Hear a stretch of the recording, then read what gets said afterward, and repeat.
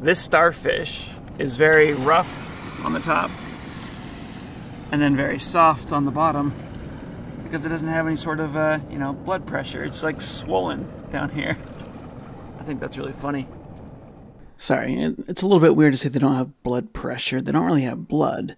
Instead, they pull seawater in through the little dot on the top of a starfish. That's actually a filter that pulls seawater in to the animal, and it just pumps that around, pushes that around inside of its body. It doesn't have a true heart like a mammal does. There are parts inside the sea star that people do call them hearts, but it's nothing like ours. Instead, most of the movement of liquids is done through the movement of the little feet, the little suction cup feet, and through cilia inside. And those cilia, they're not strong enough to evenly distribute the water when they're dangling on the side of a rock, so they swell at the bottom.